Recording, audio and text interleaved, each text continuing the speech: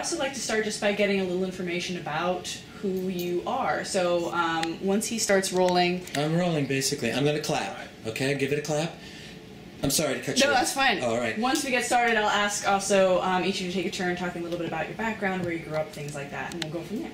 I may shoot in tight with this camera. This camera's going to just remain stationary on all three of you at all times. Okay. We've got different angles here. And so we're just talking to you all the time, basically. Basically. Yes, face her. Yep. Yeah. Face her. Today is Saturday, September 16th, 2017. We are here with Liz Strong interviewing three incredibly attractive and intelligent people who are about to introduce themselves. And here's the clap. So if you guys could just start by saying your full name in any order that you'd like to do, so we have that for the record. Rene Cheatam Hill. Greg Mays. Olney Marie Ryland. Great. And as he already said, but I'll say it for my tape as well, it is Saturday the 16th. My name is Liz Strong. We are here doing an oral history interview for the New York Preservation Archive Project's oral history project, Saving Preservation Stories. So I'll ask each of you just to start out, tell me when and where you were born and a little bit about your life growing up. Well, I was born in Harlem. I'm 67 years old. And my life growing up, it actually started in a family home. So I was there for 4 years, and then I was adopted. So the family that I lived with for all my life, my adopted parents, Olney, my mother's first name, gave me her first name. My father, Howard, I took over his carpentry skills. I learned those things from him as a child, and I've used them in my current day life. Just for my pleasure. Sure, yes. Now wait, how old did you say you are? Yes, I am, sir. I'm 67. Okay, that's the craziest thing in the world. Let's just state that for the record. I don't know how shocking that is to you. I know. She looks great. My God. Okay, so... wow, I learned more in 2 minutes about Marie than I have known since I've known her, so that's pretty amazing. So my name is Greg Mays. I was born here in Jamaica, Queens, at Jamaica Hospital in 1962, so I am 54 years old. And from there, I went to St. Albans, which is where my parents owned a home, not far from here. I guess technically, Adelaide Park is St. Albans. It's kind of a carve-out, if you will. So let's see. I was born and raised here, went to school here until I guess high school, back when they were busing folks. So I was bused across town to Bayside High School. And after that, I went to, college in Medgar Evers for a year, and then I went to college in D.C. to Howard, then I went to business school, and then at some point I came back here. So I've been back here in this neighborhood for, how many years? Let's say, that's 20 to 25 years. Let's go with that, about 20 years or so. So I wasn't born here, but my father actually is from Harlem as well, and he moved from Harlem to right around the corner to 178th place. So he, after, I guess in his early 20s or so, he became a resident of Adelaide Park. And then when he and my mother got married, they left Adelaide Park, and then they finally just sort of returned here. I want to say in like 1990. So how long is that now? About 30, almost 30 years they've been back here in Adelaide Park. So that's it. Hi, I'm Rene Cheatam Hill. I was born Rene Cheatam from Flushing, New York, from a very tight-knit community in Flushing. We call it the Ville. And I didn't want to move out of Flushing. And I have a brother and a sister, Mark and Jill.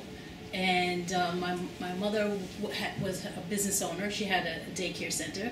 And my father was an engineer for Grumman. And I went to Parsons Junior High School. I'm a Queens native, so I went to PS 134, Parsons Junior High School, and Jamaica High School. And I went to Howard for college for a little while, had a lot of fun. Didn't finish there, came back and finished at York College. So most of my life I've been here. So when my sister and I bought a house in Flushing, I think I was 24. She was like 20 or something. And when I started, when I was dating and stuff, and I just had a baby at Warlock, but I decided it was too close for all of us, and she bought me out. She still has that house, and we were looking for a place here in Queens. I didn't want to move to the Jamaica area because I grew up in Flushing, and I was spoiled with how the buses are so convenient, and I love my community. But we were visiting somebody, and they're like, "Oh, we've seen this beautiful house in Adelaide Park," and I knew Adelaide Park because I knew James Brown lived here. So I'm like, "Well, let's look at it," even though I didn't want to move to Jamaica area. And we rode by, and it was absolutely beautiful. And he had said it had a winding driveway. It didn't really have a winding driveway, but it was a nice long driveway. And we bid for it, and we kept on losing the bid. It was in foreclosure. And it took about 1.5 years to finally get the house. People were bidding on it, but they couldn't get inside the house because it was in foreclosure, and the guy inside didn't want to let anyone in to see it. So I told the bank I'll buy it, or we will buy it, without going inside.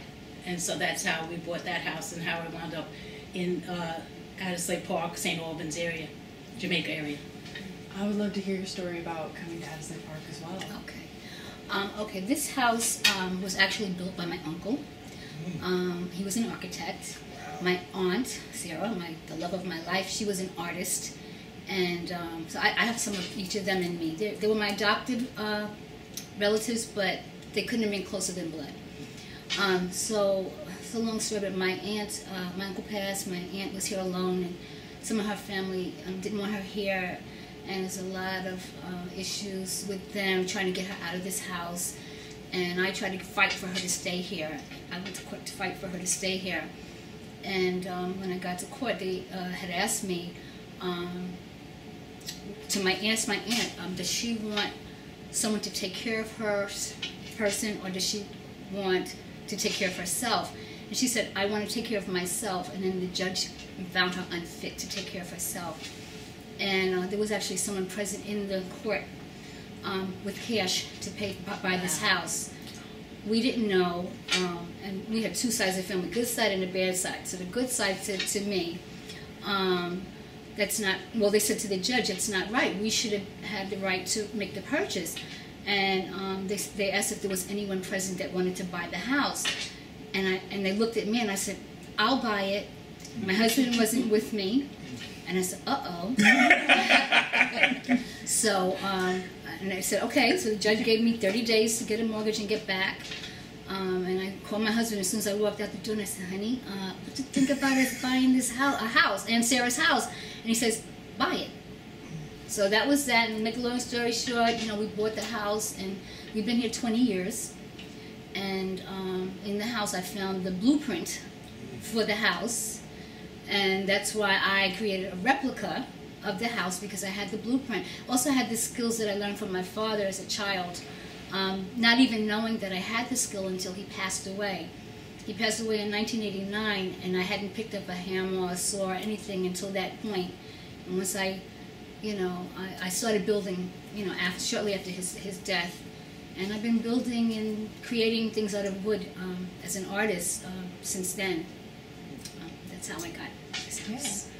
Just because you brought it up, I'd love to say a little bit more on the record about this beautiful model that you have made of your house, because we all saw it before the interview started, but for the record, no one will know what you're talking about. So please elaborate. What inspired you to make it? What was the process like?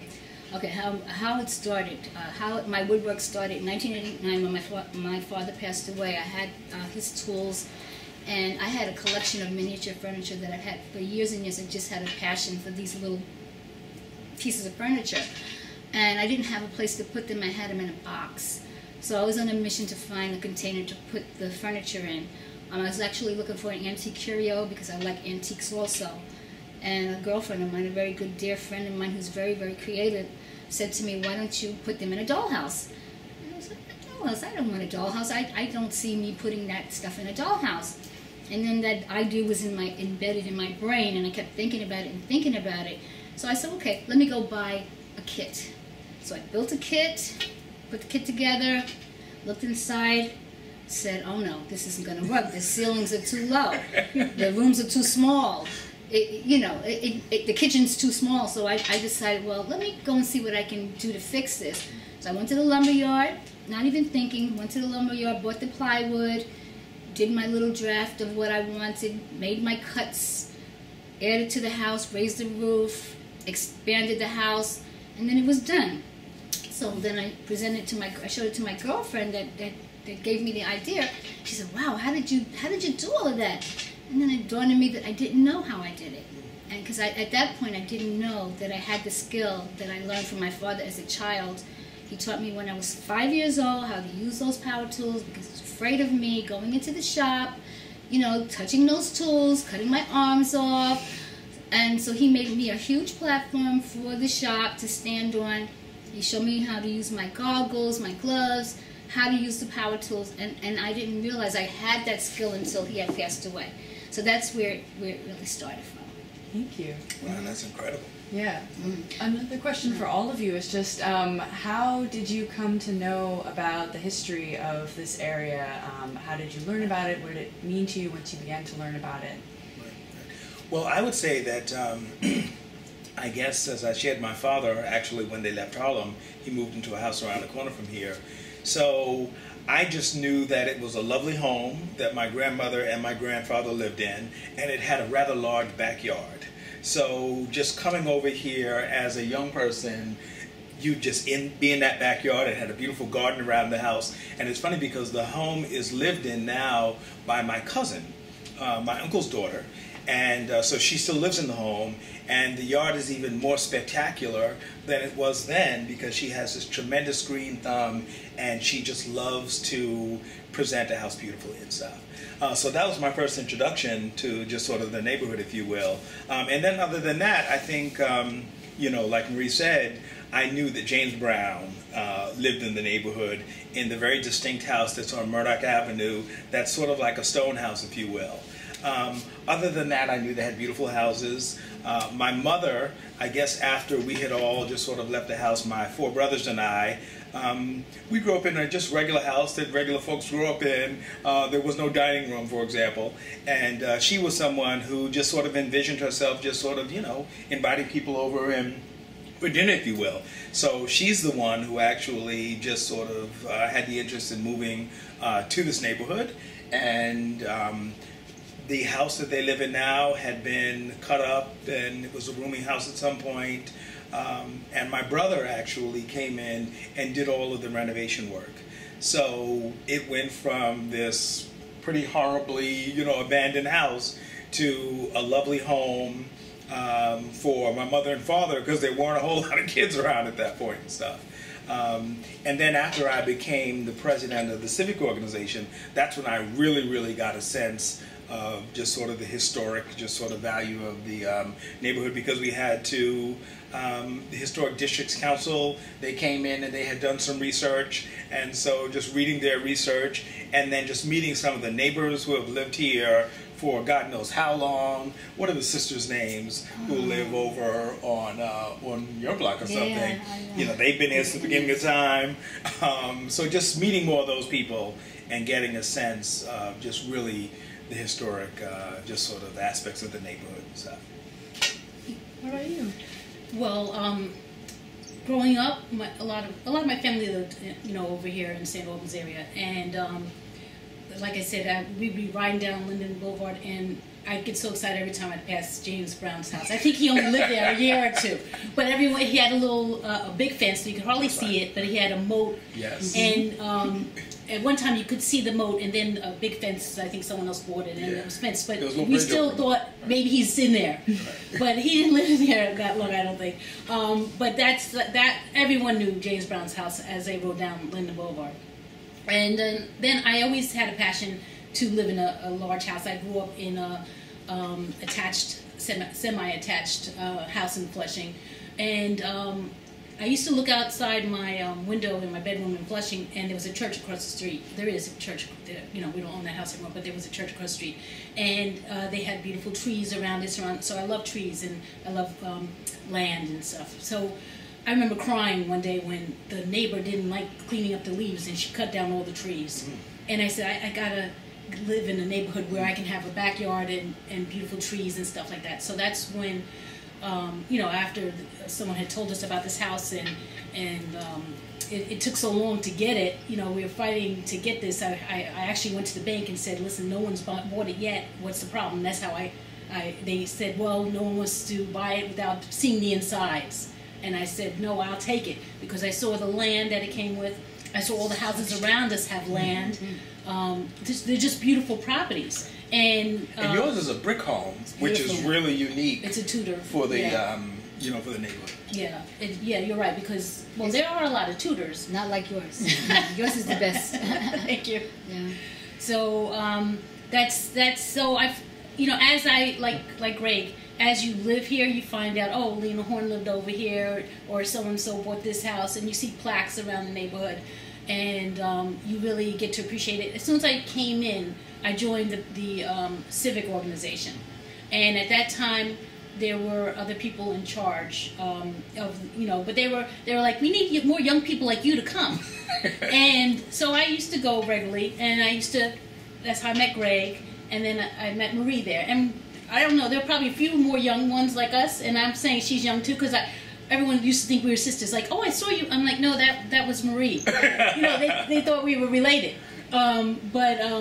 We became close then. And so when the older people started leaving, then we looked at Greg, and I think Marie was the vice president at that time or something. I was for a little while. I was Were you the president treasurer? before. You were he was vice president. Oh, okay. Yeah, and I was a treasurer. I don't know what But I was. anyway, we all came together and we pushed Marie to do it first, and that's how it all started. That's how we met, and it's just from being around here, you get to learn the history from the elders. You know, they say, oh, this is what happened here, and you know, that's how we learned it. Yes. So it's kind of an oral history. Yeah. But you know, and when I was a child coming to see my aunt, this was the most beautiful place at Christmas time. I don't know if you remember, if you were here then, where there was people that would decorate their homes so beautifully. I mean, they have dolls that moved and all kinds of things in the window. And I always felt like the rich people lived over here, you know, when you were a child. I mean, just because that's what it looked like. And I also thought my aunt and uncle were, you know, well off. They weren't. They were just average people. But, you know, my aunt was so elegant and my uncle was so proper. You know, I just felt that they had to be rich people, you know. But no, this is so beautiful. Was this house as beautiful as it was then as it is now? My uncle built the house, and I have pictures in the hallway of the house when it was first built, and it looks like this, except, you know, windows changed, doors changed. I changed some things, but of course we gutted. My husband and I gutted the whole inside of this house. Right. We gutted it, we did it. I painted every wall in this place. You know, so we've torn the house apart completely, and you know, and so my replica that I created is when I renovate in here, I renovate inside of there too. If you look in there, you'll see I got. I hope your camera can get it started. Why? Because she's Marie. It started off with pink. I made it pink when I first bought the house, and then I said, well, I don't like pink. I want gray, so I had to take the whole replica apart. Go in there, repaint all the walls, even upstairs. So I had to do all of that. But every time I change anything, I change it. You know, I change a frame on a picture. I have to go inside, change the frame on a picture. That's what I do. Okay. Go off. So the wall sconces are the same in the house. No, it's best as I can get them. You know. Yeah. It's so impressive. It is. It's a gift. Thank you. Yes. Did you have projects to rework the house that you moved into once you got there? I mean, you hadn't seen the interior. Oh, everyone's like, oh, you're gonna. All right, yeah, because it was a foreclosure. Yeah. It had lots of people living in there, and we found one person in the basement. I mean, that's. So what happened was, while we were fixing the house up, which we still are fixing it up, and this is 22 years later, we're still fixing it up. The guy in the basement, we said, stay there, because we were still living at our other house in Flushing that my sister and I owned. I said, while we fixed it up a little, because I just hadn't had a baby. And so we said, stay there, this way it kind of protects the house. And so he stayed there probably for a year. we didn't know him. He had heavy Jamaican accent, so we could hardly understand him. And but he watched over the house, and he kept it fine, and we trusted him, and he trusted us. And then finally, we got to a point where we were going to start moving in, and so we had to ask him to leave, and he was fine with that.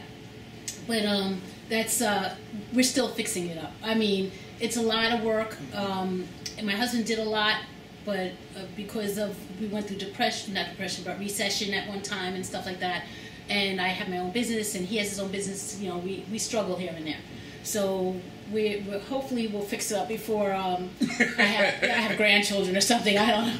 But I have a 30-year-old daughter and 31, and my son is 22. And then what happened was my mom, and so we moved into this house, and everyone was like, "Oh, you're moving to this big house. You're all going to do great. You're going to fix it up beautifully." Well, that didn't happen.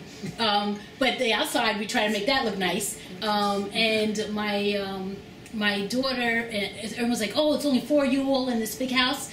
So unfortunately, my mom had passed away in 2001, but before then she had adopted 2 kids. And they weren't family, but she adopted them. She loved kids. So when she died, I didn't want to put them back in the system. And I had the house. So I said, I will take them. So they each had their own room, and everyone was happy. And so it wound up that even though I had a big house, you know, God gave it to me for a reason, because I really, you know, needed to raise these kids. And so we're still fixing it up, because we had a family unexpectedly come in, and you know, I had to make sure that they go to school, so we were running around. We had a lot to do. We kept busy, but that's our goal, to fix it up. You know, we're still working on it. And Renee's husband is a contractor also. Yeah, so you know, so the shoemakers, shoes aren't, it's the same thing. It's like, I'll be the last one to get the house done. Can I interrupt for a second? Hold your thought. Since we're going to have an audio document of this, I'm going to suggest that when you ask a question to a specific person, you start with their name, so whoever's transcribing this knows who's talking. Oh, no, that's fine. We'll figure that out later, Okay. because I take a look at the transcript too, so I'll be able to... Don't turn it back on. I just remembered you said we're supposed to repeat the question. I just remembered that as well. I wouldn't worry about it too much, because as he said, we might make something edited out of this later, but for the most part, what we're going to put online is the full video. Okay. So, but again, that's what he said is still true. If there's something you want to do over, you're more than welcome. Don't forget to do it or say it differently. So don't worry about it.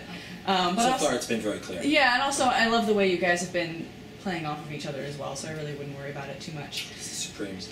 Are we back on again? No, the reason why, because I'm sweating over here. I was like pouring it out. You look great. I tried to rub off of you a little. Yeah, I'm playing Greg's over there. We can stop at any time. Yeah, we are on, and if you want to stop anytime, you let us know. Yeah, don't worry about it.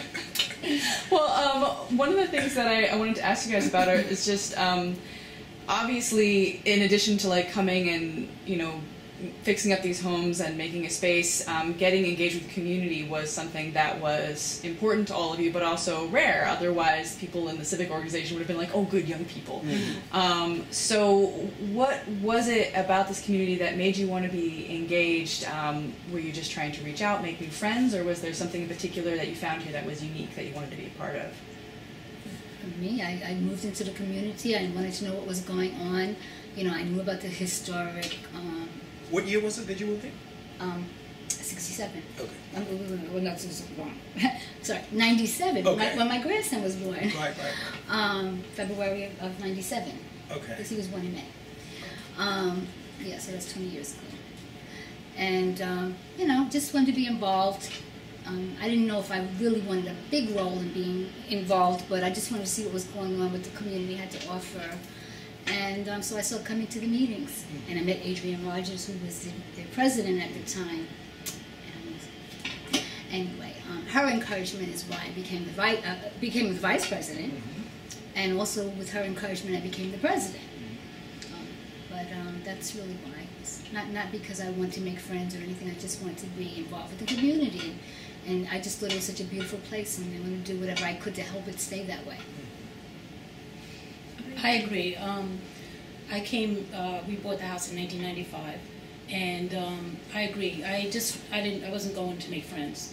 I was going to try to keep the trees and the beauty of the of the neighborhood. So the same thing that happened over in Flushing doesn't happen here, because it's important. Just like Harlem, we were going to move to Harlem. We own some brownstones in Harlem, and what happened was my daughter. It was, I think, around 1994 or something like that. We went to Harlem to look at the houses and everything, and she heard the sirens going off all the time. She's like, I don't want to move here, Mom. So we wound up having to look for something here, but we really weren't looking when we found this. Our friend Bill Jones, he's a realtor, he said, I really see this beautiful house, like I told you before, and it has a beautiful long winding driveway, and I want the house, but I can't get it right now. And I said, well, that's when we looked at it. So he wanted it, and then when I looked at it, I'm like, I want this too. So anyways, so I got involved. I got involved not because of friendship, because I want to keep the beauty of the place. Yeah. Was Bill living here already? No, what happened was Bill, we got the house finally, and Bill told my husband, oh, I'm looking for a house in Outer Park too. Mm-hmm. And I happened to hear at, I think, one of the civic meetings that someone was selling a house on the next block. Mm-hmm. And I said, Bill, I just heard that someone's selling, I know you want to get in the area. So he found me my house, and I found him his. That's right, that's right. And his house is nice house also. Yes, that's right. Beautiful house. And it's yes. a brick house as well, yes. and just yes. It is interesting. Yes. Yes. So I'm trying to think how I got involved in the civic. The thing that I love about these ladies is that they're doers. And you gotta love a doer. You know, people who just don't talk or just complain, but just sort of jump in and just sort of get the work done and stuff. So I think when I joined the first civic meeting, you were obviously there already, right? Mm-hmm. Okay, and were you the treasurer? Yes, I was. You were the treasurer. Okay, so both of them. So you were the vice president. I was vice president. And then okay, and then Rene was the treasurer. And look, I just saw how attractive the leadership was, and I said, you know what, I'd be a fool to not get in between these lovely ladies here. I used to have long black hair like Rene at the time. Yeah. We all had black hair at that point, but it's all good. That's why people looked and said the younger, not young, but younger. And I don't know, so the first thing that I did was I was working on the newsletter. That's right. You did a great job. Yeah, because I just said, people talk about how, everybody doesn't come to the meetings and this and that. And I said, everybody can come to the meetings, but that doesn't mean that we shouldn't be, communicating with folks who can't come to the meetings. They have kids, they have different points in their lives, et cetera, et cetera. So I restarted, or, just sort of started to do a newsletter. And I did that newsletter for a couple of years. And then I took it from you. And then, okay, is that when you became president? You dropped it on me. Oh, okay, I dropped it on you. That's because I knew that you were so capable and able, and I was like, okay, here. So nonetheless, so this is the really fantastic thing. I mean, I just looked at Marie, and it was time for the previous person to just sort of give up the position, and she was the vice president, and she does this little shy thing that is hilarious because it has absolutely nothing to do with who she really is and stuff. So she was like, maybe it was the role or something like that, as the vice president is supposed to be seen and not heard or something like that. So she was a very effective vice president. But I looked at her and I was just like, well, clearly this woman needs to be the president right here. And I think it was kind of reluctant. She can correct me if I'm wrong. It was. Okay. All right. But I just said, she needs to be the president, And I encouraged her. Apparently, Adrian encouraged you as well. And next thing we know, she was elected and she was the president. And did a very, very fine job of just sort of being the president, She was gracious and she was welcoming and all the things that she is today. And it was what the organization needed at that point. Yeah. So it was fantastic and stuff. So I forgot the question that you asked, but that's basically how I came to the civic organization. And it was the beauty of my colleagues right here. Is that your version of history as well? I don't remember. I don't remember when he came, but I I know when I came, Yeah. like I said, in the beginning I was kind of reluctant, and then I just said, well, I'm not going to let anything or anyone stop me from being part of it. Right. So I just continued to come in and got to know everybody and learned that everyone wasn't as frightening as they seemed to be. Because there was one character who was a little frightening, but we'll leave that alone. Yeah. And then you nominated him, right? Of course, because he nominated me. And there's no way you could get away from it, Mr. Mays. That's right. Turnabout is indeed fair play. And she nominated me. And I don't think that I was going to nominate myself. And he really does a great job Oh, because he's a really good at doing things. Just getting things done very quickly. And always prepared, coming to the meetings, always prepared with so much information. So he did a great job as president. Well, thank you. Thank you. You're It was a welcome. labor of love, Mm-hmm. And I will say the only thing that I thought that I wanted to do, there was, to a certain extent, the civic organization meetings felt at times like high tea, right? And so both of these ladies, they just both said they didn't go there to make friends, and I guess I kind of felt the same way. I wasn't there to make enemies, but I certainly did not think that we needed to have high tea, once a month, with the people of Addersley Park. So I started to invite a guest speaker to every single meeting, so that it would feel a little less like high tea and a little more just sort of, what's useful and stuff. What can we do to really just sort of encourage a sense of community where people just sort of knew each other and valued each other, and then also just sort of help to maintain the value of our homes and stuff. So that's what... But I want to step in here. I'm not sure when we decided, because I know we kind of got disappointed because the elderly stopped walking over to the meetings. The meetings were a few blocks, they were about 10 blocks away maybe, and I approached St. Albans congregation, and I'm not sure who was present. I think it might have been you, Greg. Okay. So I asked them, I said, can we please start holding our meetings here? It's in the community, and everyone can walk if they need to. And they were so gracious to allow us, to this day, we're still there. So that helped a lot to maintain our meetings, because we started losing people. We were a few blocks away, we started losing people towards some point, and I asked Greg if it's all right if I go, and he said it was fine. So we did that. We did make that change. Because I think what it was that I wasn't really quite sure why the meetings were outside of the neighborhood anyway. And we had this beautiful Family Life Center, part of St. Albans Congregational Church. Yes. And I think I said to myself, well, you know what? It might be, I'm on my way out, but I can ask, on my way out, if I were to damage the relationship, I wasn't going to be there. But I thought it really made sense for us to be over here. And then I think the very first meeting we had over here was when you were the president or something like that, or? I don't know. Okay. But I know once we started having our meetings here, the membership multiplied. The attendance multiplied. It's always full. That's right. I mean, that's what you want to see, coming to a civic association meeting and see people. And, it's been great ever since. Well, it went down a little when I became president. Renee. Because this woman right here rules with an iron fist, okay? She's a little pickle. That's all. Yes. And we're the same side. I don't do these nice, and I don't do these nice newsletters like Greg. I do one-pagers. Because I think... Like, if you don't come out, you know what, you're going to miss everything. Look, I had some little slogan, and I don't think it's in one of these early newsletters, but basically it said...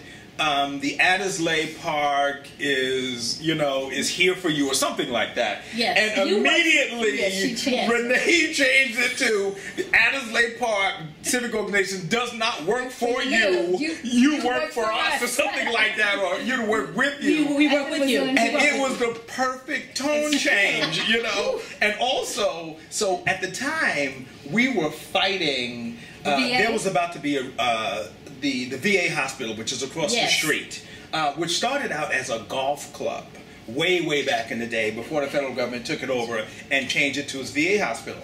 But at the time, during the transition, there was a developer, a local developer, who thought that they were going to redevelop that facility. And the plan said that they were going to build a development that was going to be 2/3 the size of Rochdale Village, which is a fantastic but huge development about 2 miles from here.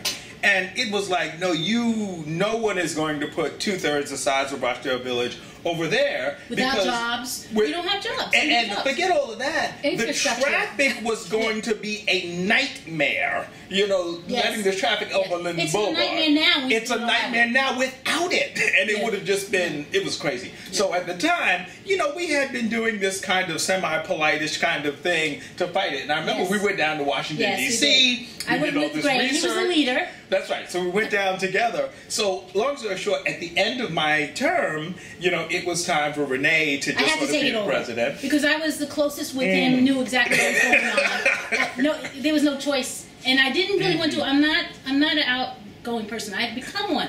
I've become even more of a public speaker because of Greg forcing it.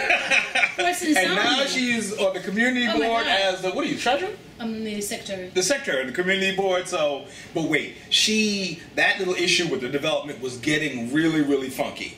And we needed somebody who was going to be a little less polite about, what was going to happen there. He was too nice. Enter Rene. And it was just became really, really clear how she articulated what all of us just sort of felt. But I was too Presbyterian to say. She said it all and made it quite clear. I went to town hall meetings. I was told, sit down. Sit down. You don't know what you're talking about. That's right. Sit down. You're disrespecting our elected officials. That's right. And I was told everything. That's right. And I worked my way into everyone loving me, and even to the elected officials they had no doing choice. what we asked them to do. That's right. That's right. Really just sort of representing our interests. That's right. That's right. Because we were picketing out there, I lost weight. I gained weight. I used to picket some more. I was thin by the time we finished walking those streets. That's right. Because it was really just sort of a federal matter, and we were trying to fight. It was the Veterans Administration. We had petitions, we had picketing, and all of that good because stuff. They were going to lease the land for 50 or more years to a private developer who would just tear it down. And then, not only that, they didn't care about the veterans. No. So the veterans were... we formed a community. We formed UC VCR, which is United Community. Now I forgot. United Community UC V is Veterans United Coalition of Veterans and Community Rights. That's right. Okay, that's right. Sorry. So that was we formed the veterans and us formed a bond. Alliance, And this is a little after Greg, because Greg worked his butt off trying to stop it. And then I guess he got so tired. He was there a lot of times picketing, but I guess I became the lead. And what happens when I started convincing the elected officials that they were doing the wrong thing, the first one that came on board was Assemblyman Scarborough. Yes, he did. And he came on board because his wife heard me. And she started doing research. She started looking up and saying, wait a minute, we don't have to do what the government says. They have to do what we ask, the right thing for our community. So with her on and me and Greg, we still use Greg's research and everything. It was a big thing, but we turned it around where the government backed up. And the Assemblyman actually lived in Adderley Park, so he and his wife lived here. So it was it made sense for him to kind of be one of the earlier sort of allies. And then eventually, the electeds did what they were supposed to do, just sort of listen to the folks here. And we were named in Daily News like whatever year that was. Rabble Rouser of the Year. No, we were named like the best thing that happened in Queens that year. All right. When we actually ended, it's called the EUL, the Veterans. You can research it. It's called the VA EUL, Enhanced Use Lease Program. Yes. And that's what they wanted to do over here. Yep. Yeah. And now, was this before or after you guys worked on the rezoning? No, I was instrumental in the rezoning. Right. Yeah. So that was in my time. All across, right? So that goes further back. So what led up to that idea, and how did you push that through? Well, we found that with our infrastructure being as weak as it was, we didn't want multiple units to come into the community. And for years and years, we had this map that showed the zoning of the area. But it really wasn't a clear map. And then I got a very clear map of the area, and I was able to show the community that the areas that they thought were not multiple zones really were. So I had to go to our councilman, and I showed him. I said, you know, we're fighting for the infrastructure on the other side of Addersley Park, but it's in our area also. So I was on that board, and I met with the commissioner. I met with quite a few people, and we were able to fight and have the areas that was zone R32, which is the multiple unit, to R2. And that means that you can't put any multiple units in our area. But that was under my watch that happened. And it actually, I mean, it spanned the 3 administrations, because you started it. Actually finished. No, she's talking about the zoning. Not the Oh, I'm sorry. the Yes, zoning. the zoning. Right, Yes, right yes, around the yes. same time as when HDC reached out And to you then guys, at right? the end of That's my right. term, then we reached out to them actually. Okay. I went through Councilman Conry's That's office, right, yep. and he arranged for them to come in, and they came in as I was leaving. Right, right. You Because know. it's interesting, because before Marie did that work, everybody thought that Addersley Park actually ended at Linden Boulevard. Right. And as a result, we found out that no, and it made sense, because if you looked at the architecture, you know, there were a lot of Similar. homes that were very similar on the other side. And it really made sense, because the only other thing past this kind of 2-block wide neighborhood that we previously thought was not Addersley Park, the other side was the golf course. So it didn't make sense that it wasn't at some point, you know, part of Addersley Park. And it's interesting, because if you look down one of the avenues, it actually looks like Renee's house was like the, what do they call Yeah, it? the anchor, 115th Avenue. It looks like it was. That's right. That was all one. That's right. So if you look down 115th Avenue, and the golf course would have been right to the right of that, Right. it looks like her home is the clubhouse. Yeah. And it makes sense, because it's a beautiful, you know, just sort of in stature and the rest of that good stuff. So it started, you know, our relook at the boundaries of Addersley Park. With Marie, Right. and I guess you solved that. And then I do remember Comrie. I didn't know whether he was responsible for bringing in the Historic District Yeah, Council, because or you had reached out. Yeah, I had reached out to him, and he Yes. helped me bring them in because the community wanted it. Well, Yes. they wanted it. They badly. wanted it. So That's right. That's right. That's right. So but that they was at came the- in and they started their work. they started their work. They did a study, and that study, I think it was, ended up being why we ended up being a historic district as quickly as we did, Right. because the landmark folks were able to use the historic district council folk Right. and the report that they had prepared to do a grant and all the rest of that good stuff. But still, that landmarking process started, I guess, under you. Right. And Very then briefly. through, you know, my 4 years, and it didn't happen until Right. Renee was the president. Right. So, right. Right. So it was Quite a probably while. an 8-year process from start to finish. And Yeah. stuff.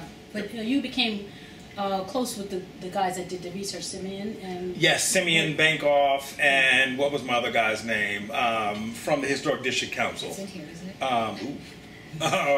We can also add it in the transcript later. Oh yeah, look at you, Simeon Bankoff. That's right. So yes. So, and they really came out and really got everybody excited, because they applied for a grant, and they were able to send some folks in and to interview people, and they did some great work, photographed Yes, yeah. homes, and so they were able to really get people totally just sort of thrilled about it. And so it's funny. So this was my very first meeting. In the January 2006 meeting is when the folks from the Historic Districts Council came out. Right. Now, that wasn't that huge meeting that we had, right? Because remember that huge meeting where I think we were talking about, that may have been with the landmarks folks, when we were talking about what it meant, Yeah, that was landmark. what it would mean to Yeah. make, you know, what a historic district. Yes, that was under Yeah, me. because we were Okay. close to Right. it happening That's at that right. point. That's right. So that was a very interesting meeting, Yeah. because Some I people had didn't wanna- never Yeah. seen that many folks at a meeting, and it was extraordinary. Right. And that's when people were like, "Well, what's going to happen?" And I remember we just wanted to be crystal clear. Okay, well, you need to understand what this means. You know, this is nice and everything, but if we become a historic district and you want to paint your door red, you're going to essentially have to ask permission to paint your door red. So it was very interesting to just sort of hear people respond to that and not get crazy. Yeah, and as a matter of fact, there was some negative responses, which we didn't really expect. But what were you concerned? that the buses were going to be, tour buses were going to be riding. We had that before. That's right. We always had that. That's right. Yeah, we have. That's right. Matter of fact, I haven't seen as many since we've been landmarked, Right. which is surprising. Yeah. But it's funny because I remember in particular, you know, as the president, people used to, and I'm sure you guys did the same thing, they'd call you up at 1 o'clock in the morning and tell you about the parties that were happening. But they'd also call you up at midnight and tell you, well, so-and-so is, I don't know, painting their door green or something like that. Or, how can we stop that? And, it's like, well, honestly, we can't really legislate taste, so we can't stop that. So if they want to paint their door green or do something ridiculous, then we can't stop it. And I had not thought about really just sort of the implications of, not the implications, but just sort of the positive effect of being a landmark community, because then you could absolutely say, well, not that you want to report your neighbors, but you could say... You call them and let them do the dirty work. Right, and that's right. Or you could just say, are you sure that you know what you're doing? Because you might make that investment and spend that money and you may be forced to rip it out, And it's happened since we had that designation. People had to change things that they did. Ooh, what... I don't remember, the house, the gray and black house that's like kind of like right behind. Oh, yes. That's why his house looked a mess for so long. Cause, he had tried to do something. He tried to do something, he didn't get proper authority to do it, so they kind of stopped him. Right. So, as it turns out, you can legislate taste, but you have to be a landmark, community to do so. Right. But really, the most beautiful thing about just this designation, and we started, as you suggested, with the zoning. At some point, there was some discussion. Do you want to pause for a second? Okay. I'm going to do the clap thing again, yeah. All right. We are rolling. What was I saying? Okay, I know I said I would write down what you were saying. And then I was writing down some legislating other things. taste. It was legislating taste, but you were saying something right after that. Yes, and I've totally forgotten what that is. Well, I can tell you it makes me think of a follow-up question. Okay. All right. Several follow-up questions, actually, is... I know what it is. Go for it. Okay, so when we started the zoning, all of Southeast Queens was going to be under Mayor Bloomberg. It seemed like the whole city was rezoned. And there was some discussion about rezoning St. Albans and Adderley Park in particular. And the mayor was encouraging everyone across the city to, quote unquote, upzone, right? At least in neighborhoods, something other than Upper East Side. And what that would have meant was that single family homes in this neighborhood, you would be able to tear homes down and put up multifamily dwellings. And I mean, it was kind of extraordinary to me because they were encouraging. I remember they came out to our meeting, the zoning folks, and were like, well, yeah, this is what we're suggesting. And we were like, well, why in the world would you suggest that? Right? In particular, when so much, that's when the city was exploding, and so much about the rest of Southeast Queens were single family homes going down and 4-family homes going up in their place, and really destroying neighborhoods, particularly Queens neighborhoods, because you previously could go on back streets and do shortcuts, and it was all a piece of cake. People would park in their driveways, et cetera, et cetera. But when you take down several single-family homes on a block and put literally 4-family homes up, it just got insane. Traffic and parking is nightmare. And it's like that way now. It's like, we don't have alternate side of street parking, but, it's essentially you do, because you've got the parking is just horrendous. So all that to say, I at least saw what was going on, and I'm sure these ladies did, and other folks, and so, okay, well, we're not going to do that. We're not going to let you destroy this neighborhood. And again, this is well before the landmarking thing, and there were already some single-family homes, at least 1 or 2, that were the home. Their grandfathered in. That's right. Right. Remember down the block, right down here, Right. the one-story ranch that was torn down and replaced with 4 units. Because that side could do that. That's right, that's right. So the first thing was really just sort of the zoning and changing that. So really that was the first victory, that we were able to just sort of to make sure that the zoning was going to stay one family. But they just tricked for us zoning. because they didn't do all of Adelaide Park. They did not, right? Yes, and I don't think we knew that at the time. And 'Cause so I think we were this still back uncertain. end over That's right. here is not zoned. It's zoned for 2 family, which I still want to change. That's on the other side of 112. That's on the right. other side it is. Right Yep. here. Yep. So I think it's unfair that they didn't do the all Adelaide Park because it is taking away already from the character of Adelaide Park. Like you're like, where did this building come from? Right, It right. doesn't fit in here. Right. And someone came up to me. I'm on the Queens Civic Congress of in Queens, vice president, and someone from that organization came up to me when I first joined it and said, you know what, they didn't do your zoning right, and it was done intentionally.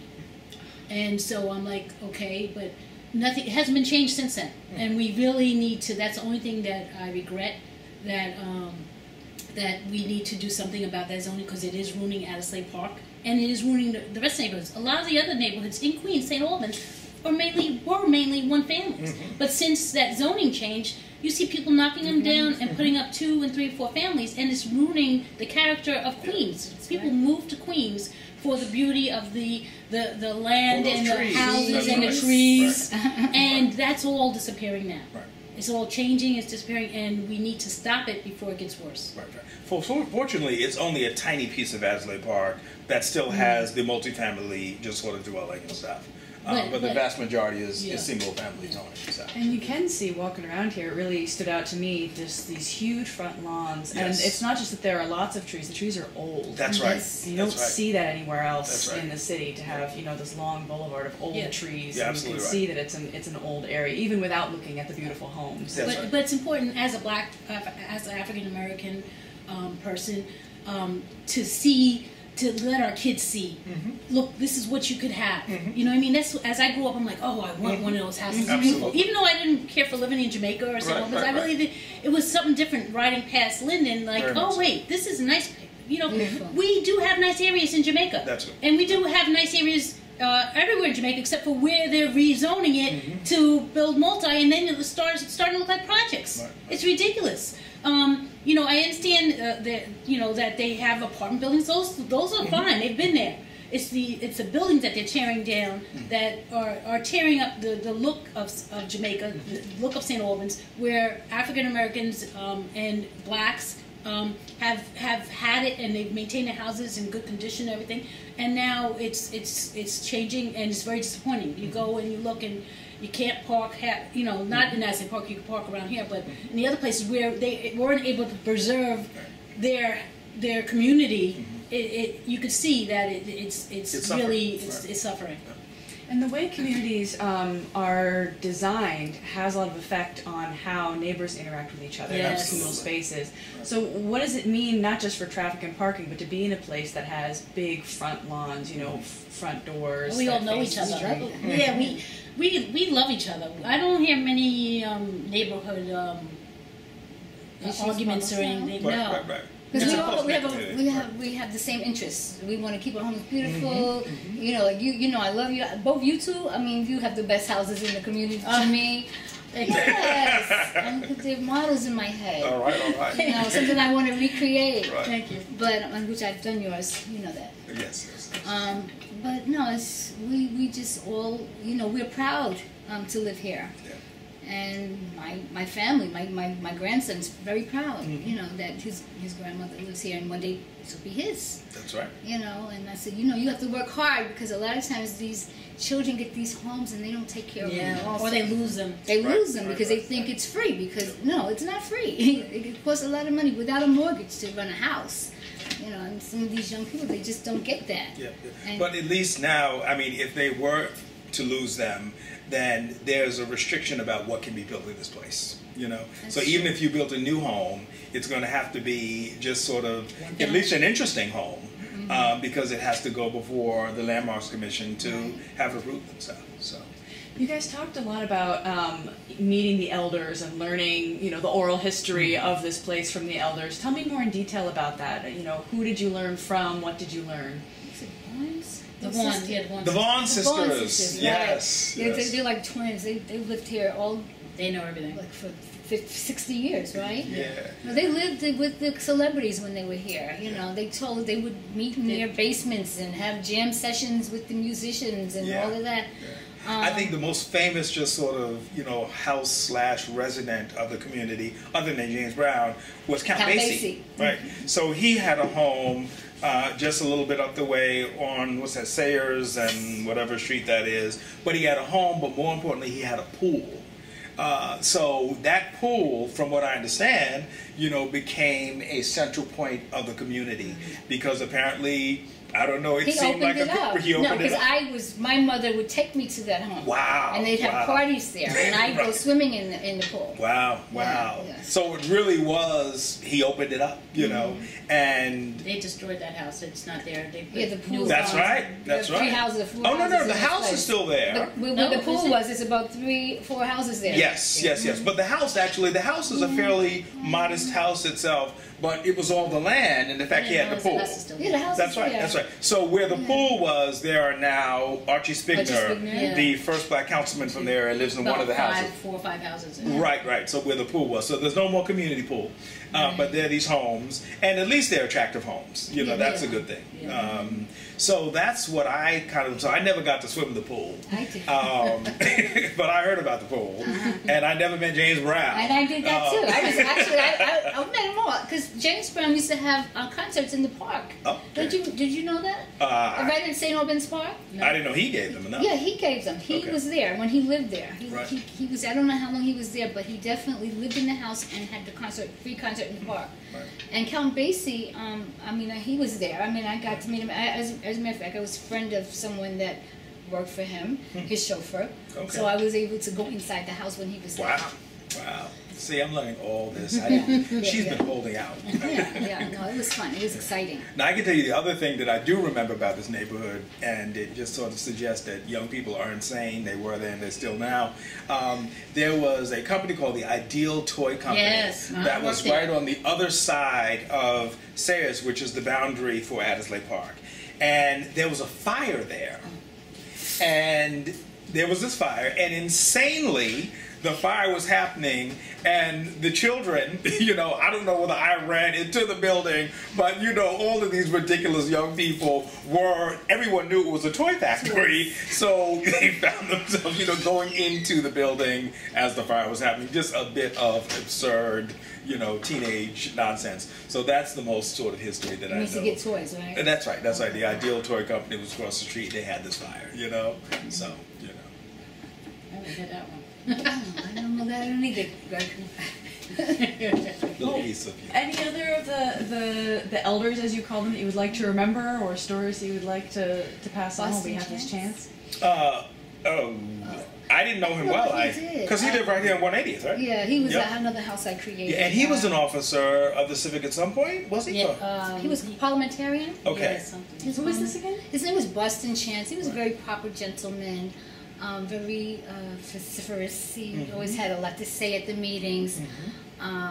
Very particular. Just, you know, and lives in I call it one of the anchor houses. There were a few houses that were built with the Spanish tile roof in this community, and he had one, and they were on corners.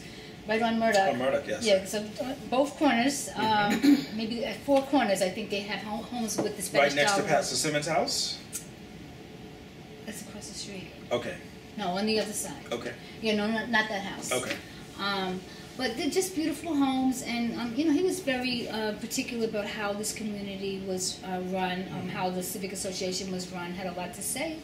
He's gone now, the thing that I think very proud people.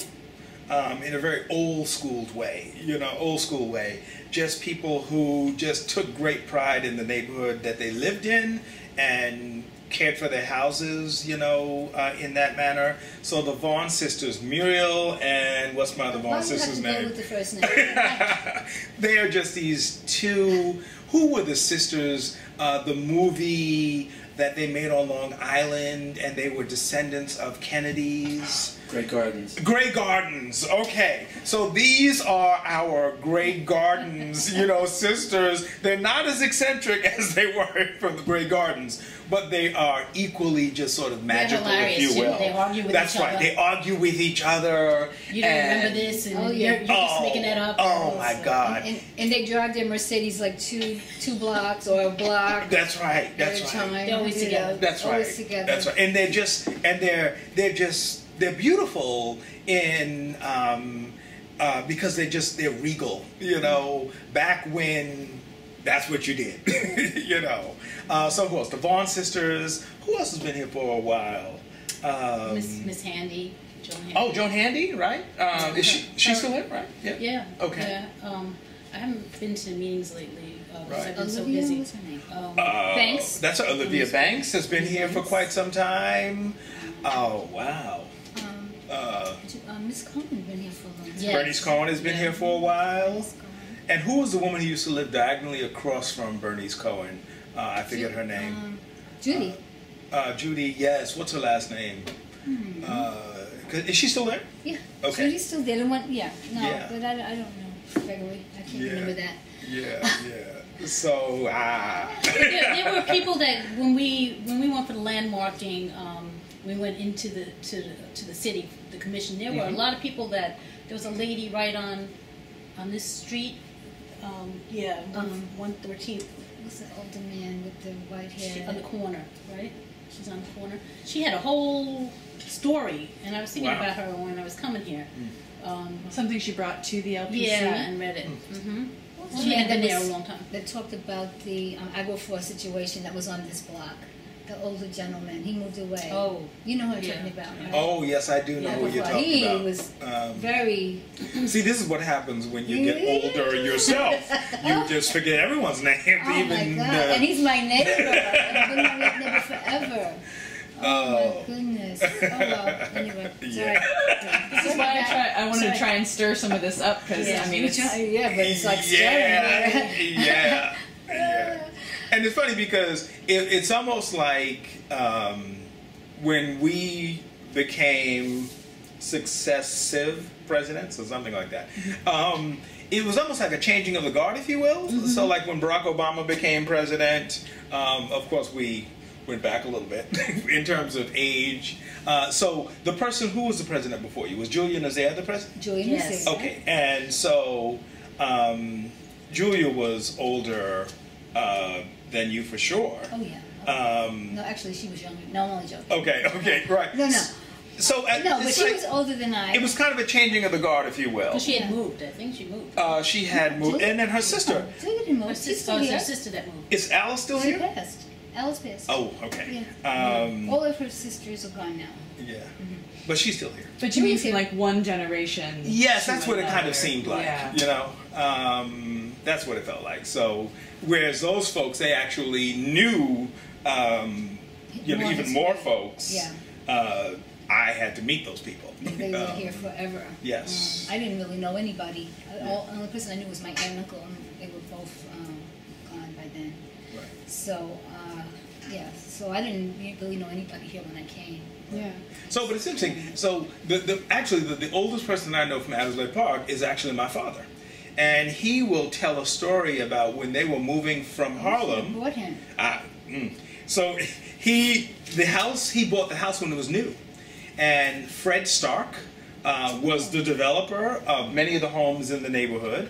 And I don't think that the community was a black community at that point, and so it was kind of a not scandalous, kind of a break the mold kind of thing when Fred Stark actually sold this house to my grandmother and grandfather. And my father tells the story about he actually found the house or something, and he met with Fred Stark, and there was some conversation about how much it cost or something like that, And it seems to me that Fred Stark may have made some concession for them to buy the house, and maybe the concession was, I'm gonna let you black folks buy the house, you know.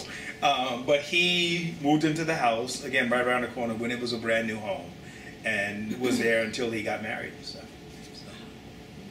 And he is now, how old is my brother? He was born in 29, so he is 88. Oh, okay. Right. You know, it's all good. He's only 20 years younger than me. And my kids are excited.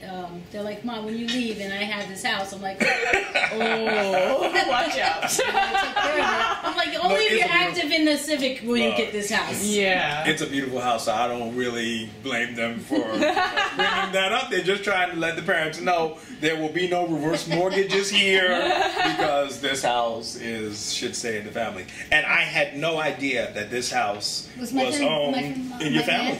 Yeah, right. My aunt and uncle. Yeah. And I was very proud of my aunt.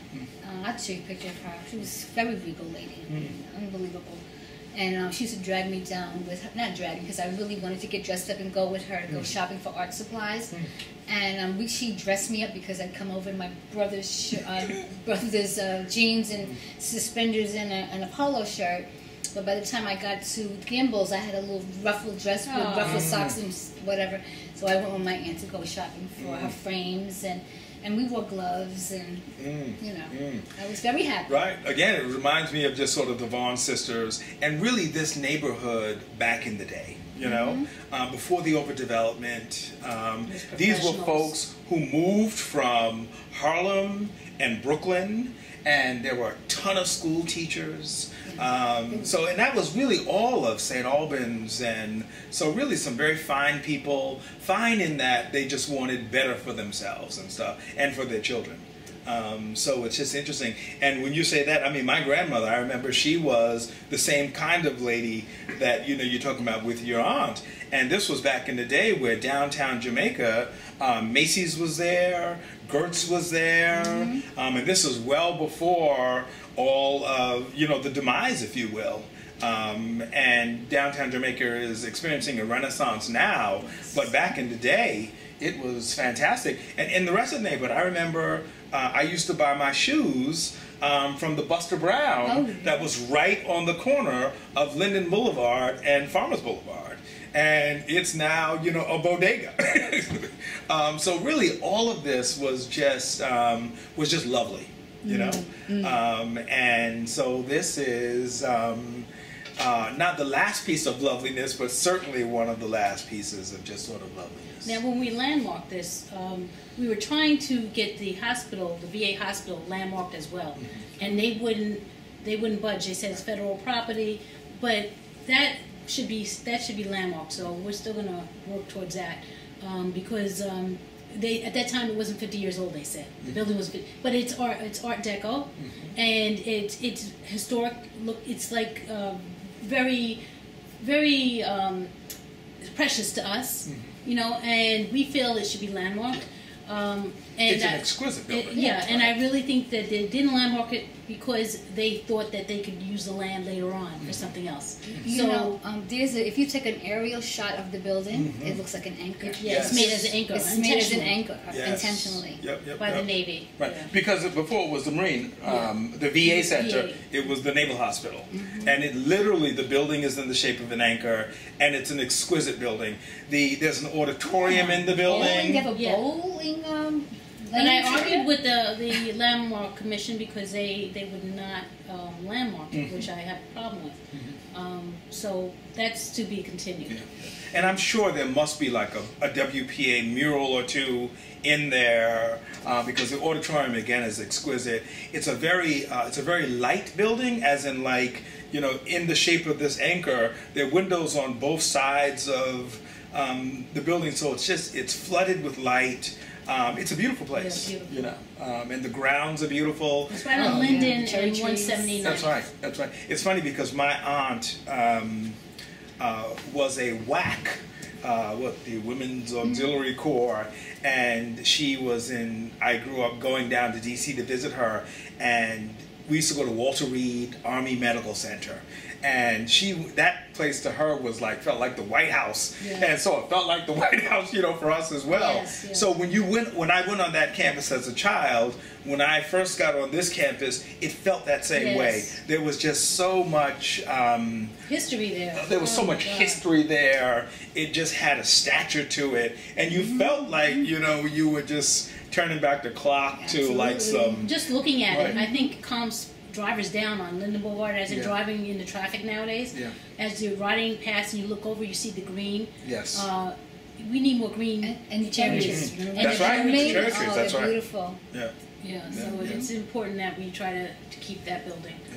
And it was interesting because when we were doing this whole fight about what was going to happen to that property, look, I was a proponent of, you know, once we make sure that the needs of the veterans were taken care of, that if anything was going to happen, that it was going to return to a golf course, you know. And if not a golf course, you know, obviously a park. A community you park.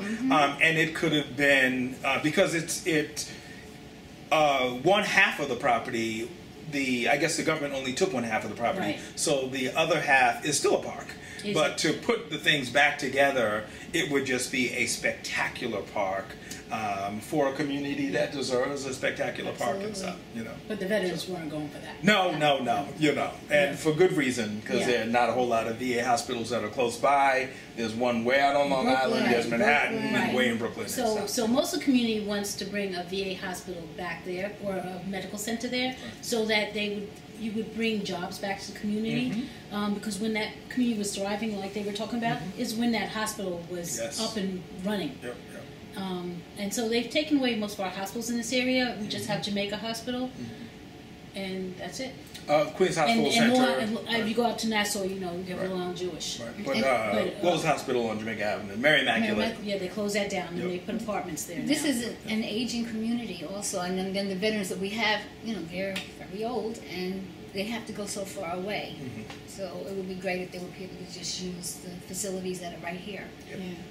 Bringing it back a little bit, when you approached your council member about, I mean, I guess the rezoning plan was already getting worked on, but about landmarking specifically, what motivated you to do that? That was the idea that if you got the neighborhood landmarked, it would help preserve it physically, or was it mostly because of the history? What was your thought? It was because of the history, to preserve it physically, to keep it from having these huge multiple dwellings in place of the tutors that were here.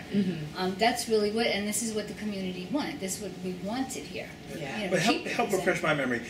Did the Landmarks Preservation Committee find us as a result of all of the work of the Historic Districts Council, or did we reach out? I mean, I can't say. No, we reached out to Landmarks. To Landmarks, and then Landmarks came and then found what you know. What we HTC had a had jewel done. here. Got We it. had a jewel here. Okay. Absolutely.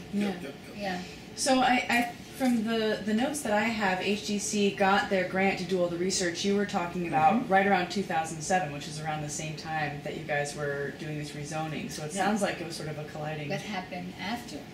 No, that I think. Well, they got the grant first, and then they did the research. So the survey was 2007, done you're all right. the way through That's right. 2008. You're right. But they had 2009. already come in. So the first in the January 2006 Six. meeting was when the Historic Districts Council came out. So the they were first already time. thinking about this in That's right. 2006. And then they Oh, had done interesting. some work, but I do remember then they applied for a grant to either expand their work or do something Right, more Greg had comprehensive. told the Civic, okay, they did this, they had this work that they did, he held it up and he's like, and now they want to come back and get a grant so they can help us try to get our landmark. So everyone was excited. That's right. And that's that you know, he got that landmark going after she got the zoning done. So Yeah. So it sounds like these things really were working in Yeah. They were. Integrated. Yeah. They were. It's just like God, because for me to take over after him and then stop the VA, because that would have ruined this community as well. Yep. Only because we're trying to keep the characteristic for our kids and for whoever wants to move in here. You know, there's not many communities like this. They have Cambria Heights over there, but their houses are a different type of house than this. Beautiful They're neighborhood, but more modest homes. Laurelton has beautiful homes too. Yep. But it's different feeling than what we have here. This was restricted to black people in the 20s. I mean, we were not able to move in here. And I don't remember when it happened, but probably like 1925 or so, the first black entertainer was able to move in here, and only because they were entertainers, you know, and it's pretty much the way it is right now, except for the newer houses that you see around. But this is the way it was. It wasn't built, it really wasn't built for us. It was built... Where Babe Ruth was, you know, with his home right there on Linden Boulevard, and I guess he was there probably before James Brown, but that's above my pay grade. Oh yeah, definitely, definitely. They said my house was a school. And matter of fact, I met someone about 2 weeks ago that went to school there. I went to ask him. Crazy. Yeah, that's crazy. Did you get a picture of that person? He must be No, pretty old. No, he's like 10 years older. He's about your age, 60. He's about 68 or something like that. Oh. Yeah, yeah. Oh, even it was converted to a school. It wasn't originally a school. He's saying it was a school. I don't know if it was originally the school. No, it wasn't originally a school, because the first person that owned it, that moved in there, was a owner of a tile company, and then he got convicted for bribery, and he was in jail, and then he got off. If you Google it, you can find it. Oh, okay. It was interesting. You know, I was kind of disappointed that someone, it wasn't someone famous, but it was a businessman. Well, he went to jail. Yeah, he went to A lot jail. of famous people went to jail. So, you know. We want to be famous for something else. But that's why my whole house is like got the bathrooms are all that tiled is so and mirrored. interesting. That's right. That's what I thought about when you said that. I said that makes sense and stuff. You know. Yeah. It's so great to learn the history of each of these little homes that It become is. such projects. It is. I'm curious about, just to spend a little more time learning about what were the conversations like in that first meeting that you referenced in 2006 when the HDC came out. What were people's responses? What did they know about the process already? What did they learn? What did the community think of the whole thing? They were excited. Yeah, I don't remember this meeting so much. I do remember Simeon and the guy who used to work there as well. What is his name? I forget his name. So people were excited. I think people were excited, and they were also a little like, what's going on here? You know? Because I don't think we had, well, certainly not recently, so much interest in the community from outsiders, and I don't think anyone ever thought that this was some secret gentrification thing going on. But they were a little curious because no one had really, other than the tour buses that used to come through the community to just sort of, you know, to look and see who's live here. But they were both very lovely people, and they very clearly, you know, just communicated from the beginning, this is what we're trying to do. And then I know I was flattered because it seemed like we were one, if not the only, black community that was receiving this kind of attention. So it was like, wow, you know, somebody's going to come in and really just sort of document what was certainly not documented recently. And I think that's what it turned to really quickly. First it was like, well, you know, who are these people? And then it was like, oh, this is wonderful. And then they sent out their researchers, and so when people started walking through the neighborhood taking pictures and knocking on doors, then, you know, you didn't think that these were real estate speculators. You knew that they were people from the Historic Districts Council. And then by the time the landmarks people came in, you know, we were pretty accustomed to, you know, the attention, if you will. But I do remember that one meeting... They made it so much easier for us. That's right. But I do remember that one meeting was just huge because there were all these people, because then it was about to be serious. It was nice to have somebody write something about you, but then when they were talking about you're not going to be able to change your roofing, you know, then it became really interesting. Talk to me about that second meeting. Were there people who hadn't heard about the process yet who were still getting caught up, or, you know, what kind of questions were you getting? They didn't understand the process. They knew it was going to be historic, but they didn't know the rest of it. That, like, we have permission. You can't change a window. You can't do a lot of things, you know. These were people that probably weren't going to the civic meetings. That's right. That heard about this meeting and said, I better go to this one. That's right. You're A lot of new right. people. Absolutely right. That's right. Yeah. So again, it was just sort of the you know, the newsletters, you know, were letting people know in a cursory fashion just sort of what was going on. Now the hardcore people, they had been to all the meetings, but the people who hadn't been to all the meetings, you know, they just showed up, and it was like where have you been? That's right. Where have you been? Right. We've been talking about this. Yeah, theirs was more just sort of, you know, wondering, then, you know, there was no up in arms. I don't think we ever went through an up in arms kind of thing, you know. I know that Renee decided that she was not going to put all the information in the newsletter because if they wanted to know, they should come to the meeting. That's right, that's right. And that was very Renee. Yes. And don't ask. If you don't come, then you're not Renee. Am I right? But we still had a newsletter. Yeah, we did, but it did not give you all the details. very condensed. It was not all the information we used to. That's right, that's right. And I was trying to save money at the same time. Yeah, yeah. So And I made think it it one was page. you who was, you know, really adamant about, you know, across Linden Boulevard. Of course, I live right across the street from it. So before I, more important, it was more, at first it started being a selfish thing where I don't want that across the street from me. I don't want this big development. And then it was like, wait a minute, the veterans, you know, and then the veterans didn't understand why we were concerned. I'm like, because I live here. So we had to get on the same page. That's right, we did have to get on the that took a little while. Yep. Because they didn't trust us at first. That's right. They're like, oh, you all want that land for yourself. I'm like, no, we're on the same page as you. We want the land for you, and we want it to stay the same as it is, but we want it to serve you. So we had to gain the trust, and then once we gained the trust, then we were able to go against any elected official. Because we had the community and the veterans and the federal government, because we were all on the same team. Yeah. Well, weren't you, what I was asking specifically about, the homes on the other side of Linden? Oh, yeah, that was me. That's right. So at first the landmarking, the New York City landmarking department They had a preliminary map. Had a preliminary map. Right. Oh, that's right. I was going to ask. That's right. And it just had one side, had the northern side of Linden Boulevard. Right.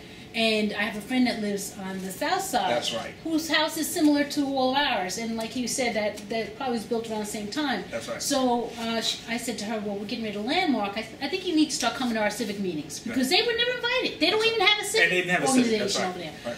But they had one. But my aunt, some cousin of mine, with the same last name. Didn't one of their houses have Addersley Park on the deed? Yes, That's right. Debbie's. Yeah. That's right. My friend's house had Addersley Park on the deed. Right, it was on the other side of Linden Boulevard. So right. I said, okay, Deb. I said, start coming to our meetings. So I said, your area is a small enough area that you all should be part of ours. Because before that, someone with the last name of mine, who is a distant cousin, was running the civic over there. And I tried to contact her, but I don't know what happened to her. So in the meantime, I said, Debbie, forget about that civic because I don't think it's going on anymore. Come join us. Right. It's a small area right around between us, the park, and Addersley Park. There's a community that looks just like ours. So I said, come to our meeting. So Debbie started coming, and I had to convince some of these people in this neighborhood that that's okay that they're Addersley Park too. Because they were mad. Those were old school people who were like, oh hell We no. never considered those people over there Addersley Park.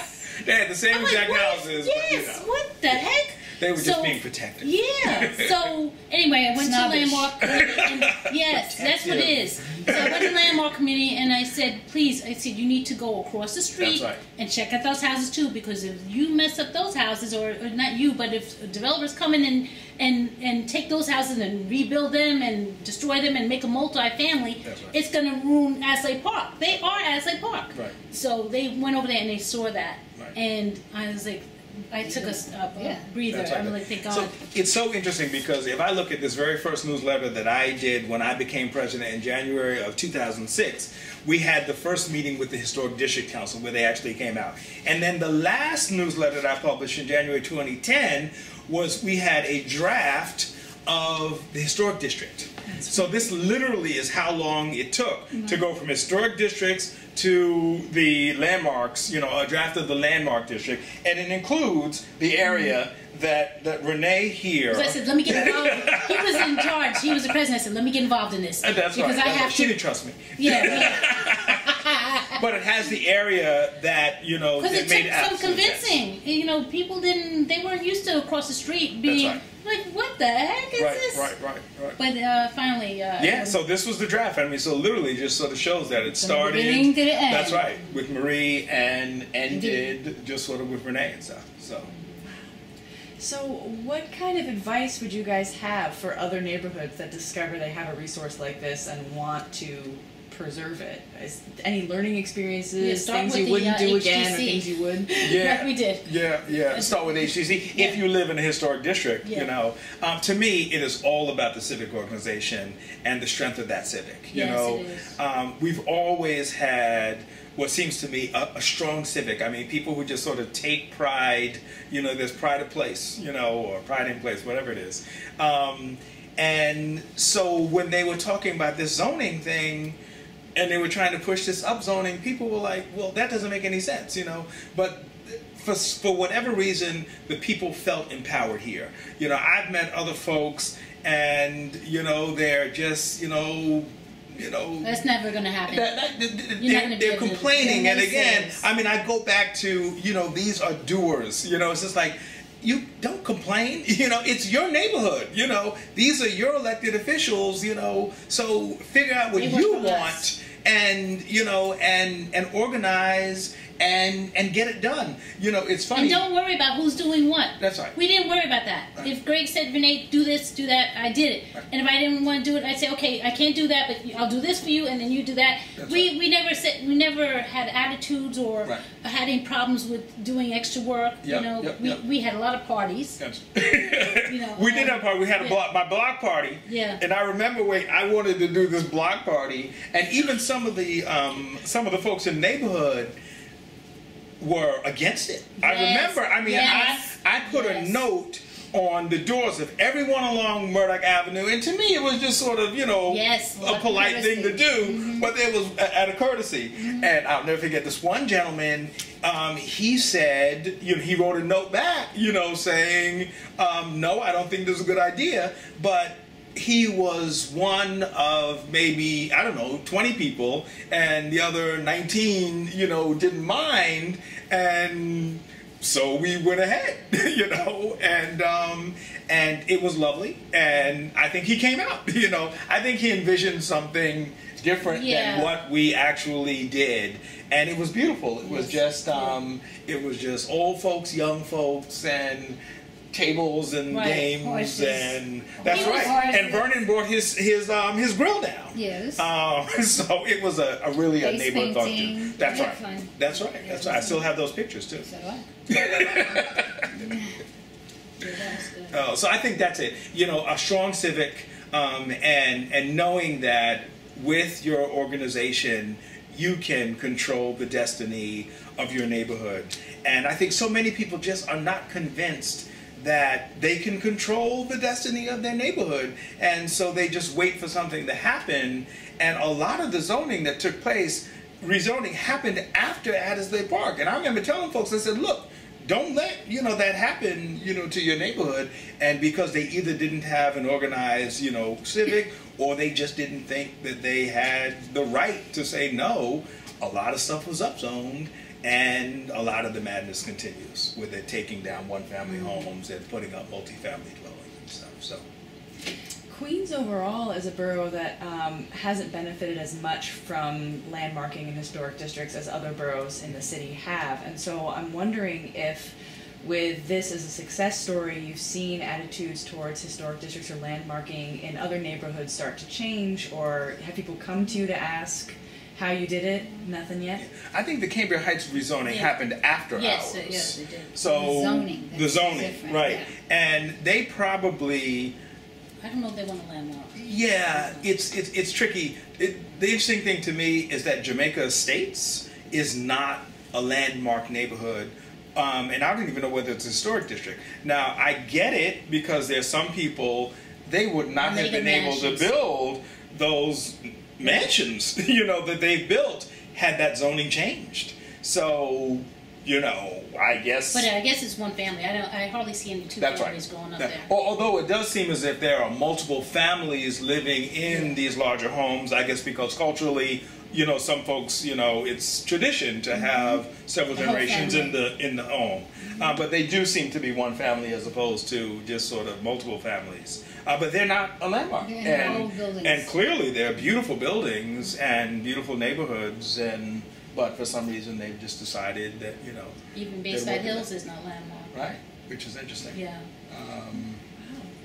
Do you think that'll start to change in the future, or do you think it's like a cultural I thing? think it's too late. I think the mega mansions are going up, and I don't think there's nothing to save. Yeah, to turn it back. And I mean, it's amazing. I mean, they're pulling down nice, one family homes that are, nice size homes, and tripling, the square footage, and building spectacular, new homes that I'm sure are spectacular inside.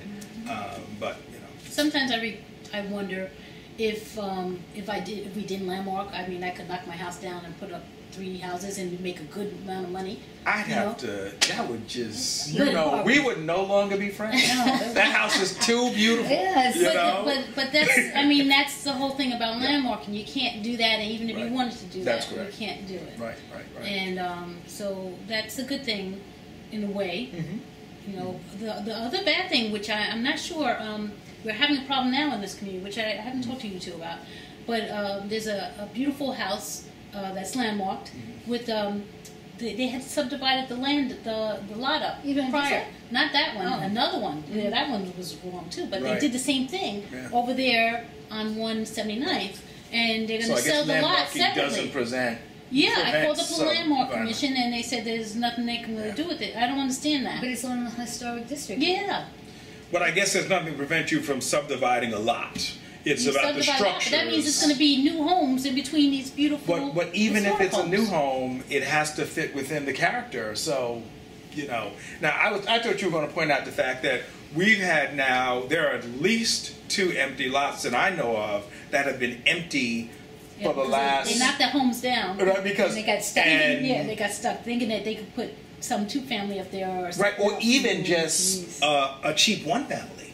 And I don't know what Landmark says about what a house has to look like as a new home, but it must be prohibitive because the lot right next to Bernice's house has been empty since the beginning of time, and then the lot over on whose Straight block down is this that? road. 177 place. Yes. 177. Isn't that 177? 178th place. 177. Okay, there's a lovely home right to the left of Right, it. there's a big open lot. That's right. That's right. So They these knocked are just huge lots that I guess until you have enough money And it to was- come in there and build something spectacular, they're going to be empty lots. That was a You know. beautiful house that they knocked down there. Okay, I don't recall the house, Because but they it's were been going down to for a knock while. it down and put a multiple unit. Yeah. And then right at that point, the zoning changed. That's right. So they couldn't do it. That's right. They didn't have a And foundation. we there. were rushing Right. for things like that. That's right. We saw that go down, Yep, right, yep, and we yep. rushed.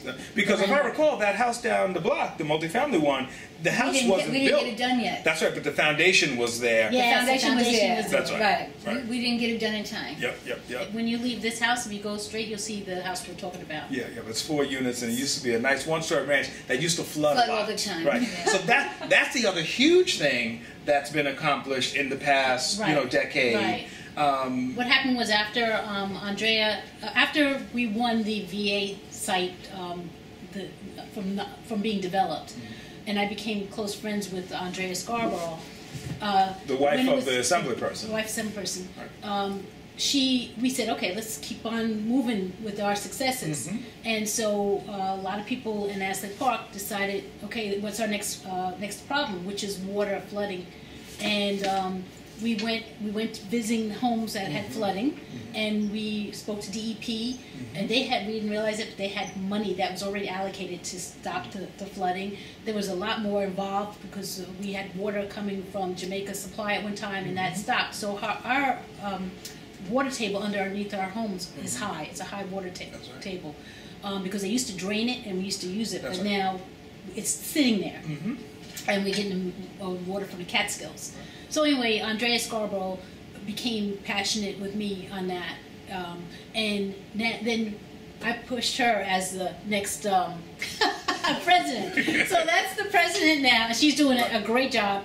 I think her term is ending, but she's an absolute doer. I have to apologize to her, and I've apologized many times. But I got used to get mad at him because what happens is when you leave the president post, you are so exhausted Right. and worn out, Right. and now you have other missions that you don't hardly go to the meetings. Right. So I kind of missed her meetings, even though we're close and we're still on Right. topics. and we've all done it to each That's other. right. And It's you did used to get. She was like, "Where are you? You don't come to the meetings." Right. I'd be like, "Look, you just don't understand." You know. Yeah, I don't go because I'm in my choir rehearsal. Oh, You know that. okay. The choir rehearsal. No, it's not. It's real. It's real. Tuesday night. But you do tend But I to work behind the That's yeah, scenes. and that's right. what we all do now. That's right. Yeah. We all work behind the scenes. That's right. And It that's does what tend to Andrea wear will you out. probably do as well. Right. We, Right. you know, and we still are close with each other, Yep, and we yep. know how to contact each other in case there's some issue in the community. Yep. And then people tend to, just sort of be nostalgic for, what was there, and it's like, you know what? No, nostalgia over. It's time to move on. And they also nostalgic when they're not doing the work. It's like, no, come on now, it's time to move on. Like But- our zip code change. That's right. Never That's right. happened. That's right. But I thought you were going to talk about also just, there's a tremendous amount of work that was done about the flooding, because there was Yes. major flooding, particularly on this street down the end there. At the end, yeah. So they, what was it? They dug up They put new catch basins, Catch basins in, in, yeah. and so they. and they're still working on it. That's right. And first they had to move the gas lines, because the gas lines were in the street. So they did one project was to take the gas lines, put them beneath the sidewalks, and then go in and put in sewers and the like into these new, even more than catch basins. There was some other term for whatever. Yeah, there was no. But a lot of that work was DEP funding, and again, that came really from the civic being organized. Yes. And when I became And then this, the elected officials took it over like That's it was right. theirs. Yeah. That's right. But But we it's know all how good. it started. That's right. Because when we started to have meetings that featured, the sanitation people and DEP, then it was like, Yes. that's when, they talk about what they were doing. We're like, well, this flooding is a nightmare.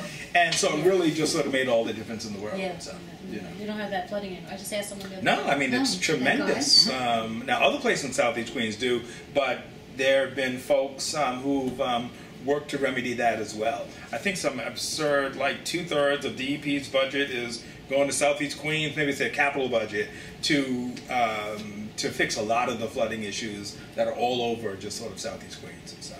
I want to ask about, because you guys introduced this idea of like a changing of the guard and passing from one generation to another. Do you think there's going to be a next generation, and how will you pass on the stories of being in the pool of Count Basie? This idea of the history here and what it means, what makes this community unique. How will you pass that history on to the next guard? I know we tried to get interviews. We were doing that of all the seniors that were in the community. I remember you doing it. Historic District Council, they were doing some interviews, and wasn't Landmarks doing interviews as well? I think so. They did some, for sure. But we also. Yeah, but I don't know that we have those interviews. I don't know who has those. Yeah. I have not. Yeah, We go have ahead. some of them.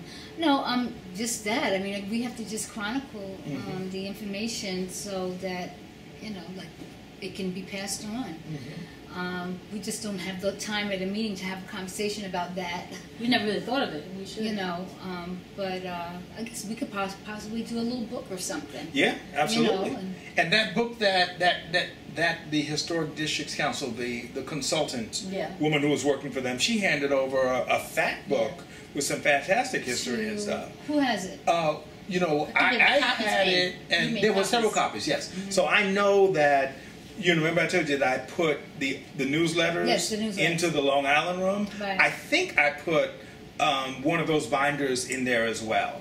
So even if they don't get the benefit of oral history, then if they want to go over to that Long Island room, they will certainly find some documentation of just Yeah, I sort of went what there. was going on. I don't know what you told me about it, and I went there. Yeah.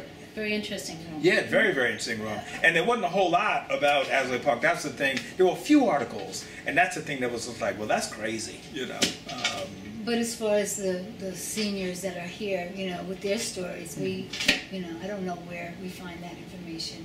Yeah, Maybe we don't. We don't, unless it's in those newsletters. You know what we need to do? And see, I was not going to suggest that you do it, or do you do it. They have, NPR has StoryCorps. You know, that whole thing where they have these StoryCorps booths, and they move around the country, and you go in and you tell the story, you know, with someone else, you know, about so-and-so. And that would be fascinating to have our own little StoryCorps. And Queens Library has the Memory Project. So we just need to tap into their effort pass on to the next, and bring them over here and do some interviews, because they have the Vaughn sisters, but they are so godmother is I'd say 90. And she's here? Yeah. Lester's godmother. Oh, Lester. Right, Lester, her my husband. husband. Yeah, her husband. Right. I mean, so that would be interesting to. She used to work. She was a head nurse at the VA hospital. Wow. Oh, that's even great. You know. Yeah, I'm glad you guys are thinking about this. Yeah, to encourage more thoughts about that, obviously. And then also, just all the records that you guys have from your research. I know the Historic District Council archives their research. You put some newsletters over towards the library, but of the civic organizations papers and the landmark project papers, where are all of those things, and do you have any plan for saving them, preserving them? What did you do with all of your newsletters? I didn't throw nothing away. Okay, that's what I'm saying. So we just need to deposit them in the Long Island room. All right, well, we'll go through them. I'll get them together. Yes, absolutely. And wait, before I forget, Frampton Talbert. That was the other Historic District Council guy. Yes. Frampton and Simeon and stuff. Frampton. But yes, we will make that a project. We will get your newsletters and we will put them into the Long Island room. And then we can think about just sort of doing some oral interviews of some of the older folks, you know, work with Queens Library and the Memory Project and stuff. So they'll know we were here. They'll be like, Olney Marie Ryland lived in that house on the corner. And in her window, there was a model of her own home. That's right. That's right. Yeah, everyone talks about the house that has a house. That's right. That's right. Because she lights it up at night, and it's beautiful. You know. When you decorate your house for Halloween, do you decorate the model as well? I don't decorate that outside. I only decorate the inside. Okay, all right. Yeah, I decorate that, yes. Okay. For Christmas also, you know that. Well, guys, this has been amazing. Was there anything that I really should have asked you that we didn't get to talk about today? Not really. I think we covered everything. It's a lot of information that probably will translate to... You need to ask these women how they're able to just keep looking as beautiful as they're looking at this. Like, what? They make me proud to be a 54-year-old. I'm like, wait a minute now. Baby. Well, they say that Queens has some of the prettiest women, so. Oh, is that what they say? Well, guys, thank you. And if you think of anything else that you want to add at any point, we can do that in the transcripts, or shoot me an email or something. We'll add it in there. Thank you again so much. I'm just going to ask that each of you state your name again, clearly, and give your address as well. All right. So let's start with Renee. Do I have to give my address? They're not coming What street, we have it here, so it's fine. But it's just your full name Rene again. Cheatam Hill, 178th Place. All right. Greg May is 114-73 178th Street. Olney Marie Ryland, 17916 112th Avenue, Addersley Park. All right. Thank you, everyone. That's all there is. All right.